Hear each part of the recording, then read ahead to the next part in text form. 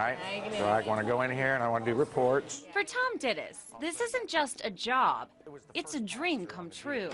I really do have a great gig. He's got a busy lunch rush, a scenic view, and a great location along the river. But getting the spot at 18th and Riverside wasn't easy. Very competitive process because there were 12 groups that actually were interested in doing this development on the river. Fast forward a year and a half later, Blue Rose is here. And we would welcome some company down here, absolutely. Doing so has been a mission of the city's for a while, especially in the Festival Park area on the west side of the river. Initially, we attempted to get the private sector to give us some ideas on what they thought it could be used for, that area. But there was the economy. They had other commitments, financial commitments, and they didn't feel like they could afford another one. Still, city leaders haven't given up. Now they're starting again by hiring a firm to come up with a river master plan. See what they would recommend that we do regarding planning.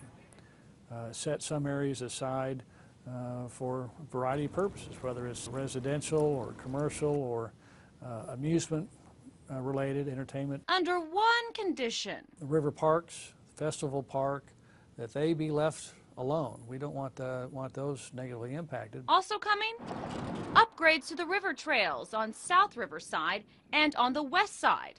And River Parks is working closely with the county's consulting engineers to renovate Zinc Dam. That's still dependent on state funding. Plus, there are big plans for the area between 26th and 31st on Riverside. The George Kaiser Foundation plans to turn the area into a park of sorts. It's had several meetings to seek public input before releasing any final plans.